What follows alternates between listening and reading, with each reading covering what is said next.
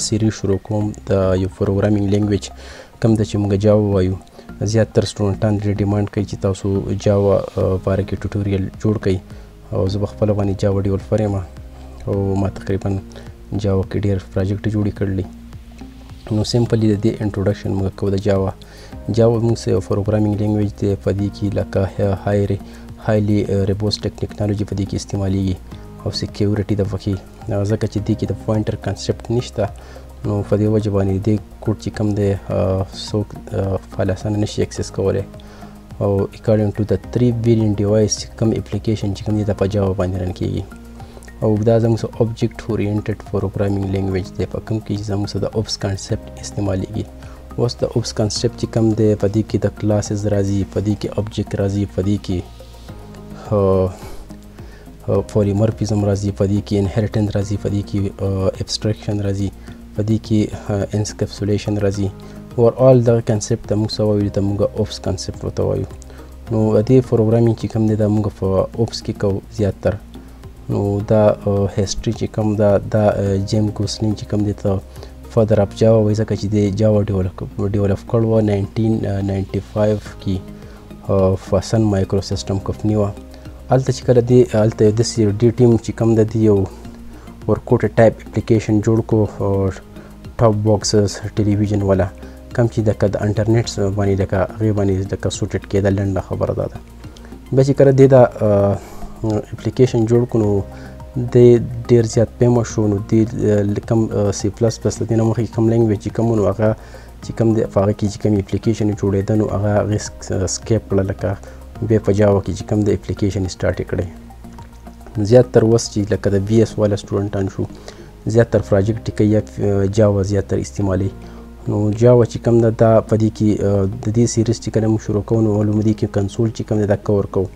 بیا به زه په دې کې تاسو ته دغه کومه سوینګ کومه جی یو آی اپلیکیشن به کوم په دې کې جیوګرافیکل یوزر انټرفیس په دې کې بیا موږ جوړو، ډیسکټاپ اپلیکیشن په دې کې موږ جوړو. بیا د هغې نه بعد به زه په دې کې لکه ګیمز چې کوم دي په applet کې چې کوم جوړیږي هغه ټایپ انیمیشن هم په دې کې جوړ کړو او لا کې گیمز هم جوړیږي لکه واړه انیمیشن هم په کې موږ جوړولی شو.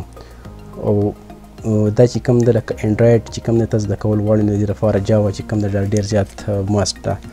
نو انډرایډ کوم اپلیکیشن چې کوم دی موږ ته چې کوم په دې انډرایډ باندې موږ لکه موبایل چې کوم یې په استعمالو نو هغې بیهایند چې کوم دی کوډ چې کوم یې هغه د جاوا وایي. نو جاوا چې کوم دی ډېر زیات مانګ دی.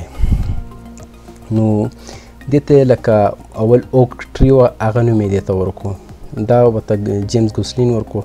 بیا هغه ټیم چې کوم دی هغې دکه دا نوم چې کوم اوکس موږ یو ټري وه لکه یو درخت و. نو دغه چې کوم دی دا سیړی ونه چې ورته وایي دا نوم یې دې اول ورکړی.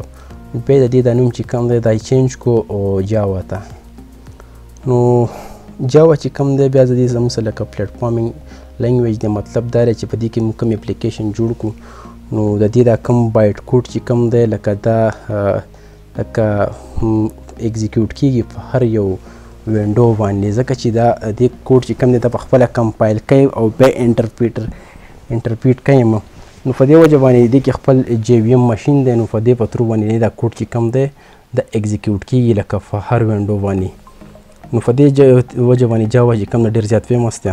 نو جاوا چې کوم دی د دې زموږ سره لکه پلیټفارم دي، څلور ټایپس پلیټفارم دي. یو ته موږ جاوا ایس ای وایو، یو ته بل ته جاوا ای ای وایو، بل ته جاوا ایم ای وایو، بل ته جاوا اف ایکس وایو. اوس جاوا ایس ای چې کوم دی دې ته زموږ سټینډرډ ایډیشن ورته وایي. په دې کې موږ سټینډ لون اپلیکیشن یې جوړو، ډیسکټاپ دا کوم ډیسکټاپ اپلیکیشن چې کوم یي لکه آفلاین لکه په دې هسپتالونو کې چې استعمالیږي په دې دا لکه سمپل ډیسکټاپ بي ایس والا پروجیکټ چې شوی لکه منیجمنټ سیسټم اوورال دا هم په جاوا کې جوړو. دغې ته سټینډرډ ایډیشن وایي. دا هم په هر وینډو باندې لکه دا ایګزیکیوټ کېږي، په لاینکس ایګزیکیوټ کېږي، اوورال وینډو باندې دې دا پلیټفارم د زه دې وجه باندې دا چې کوم دا په دې باندې دا کوډ چې کوم د ایګزیکیوشن کوي. بل دا چې دې کې لکه جاوا ای ای دا لکه انټرپرایز ایډیشن دی، په دې کې لکه ای جی وي استعمالیږي. نو په دې وجه باندې دا مونږ په بینکینګ کې دا استعمالو انټرپرایز ټایپ اپلیکیشن په دې ډېر زیات دی.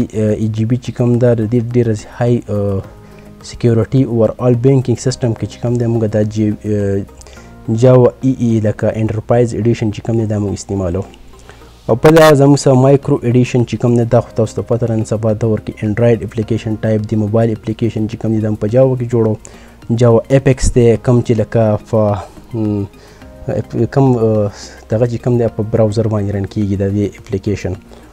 سرولټ چې کوم دی جی اس پی ټایپ لکه هم په دغه باندې رن کیږي. نو جاوا کې موږ الاټ اف اپلیکیشن جوړو، د دې کې باندې به موږ بحث کوو. بیا موږ راځو سمپلی د جاوا انسټالیشن ته.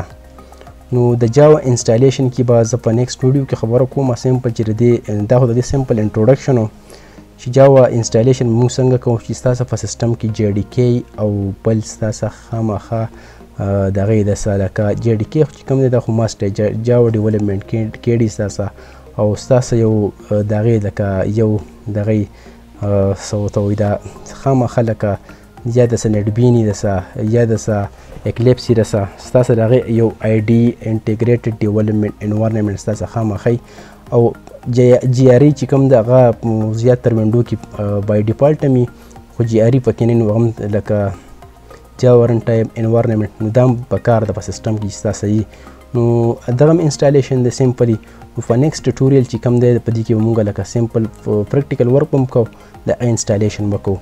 دا نوی ویډیو صرف د جاوا انټروډکشن باره کې نو په دې به زه سمپل سټپ بای سټپ کار کوم انشاءالله. اولو په دې کې موږ کله کنسول ټایپ اپلیکیشن کو ورکو، بیا پکې های لیول اوپس کانسپټ کو ورکو، بیا پکې جی یو آی ته راشو، بیا په اپ ایکس باندې کار وکړو، بیا په applet باندې کار وکړو، بیا په جی اس پی باندې یو تاسو ته یو پیج چې کوم دی موږ لکه په دې به تاسو ته براوزر به تاسو ته رن کړو ایچ ټي ایم ایل ولا کوم کوډینګ چې کومي سی اس اس.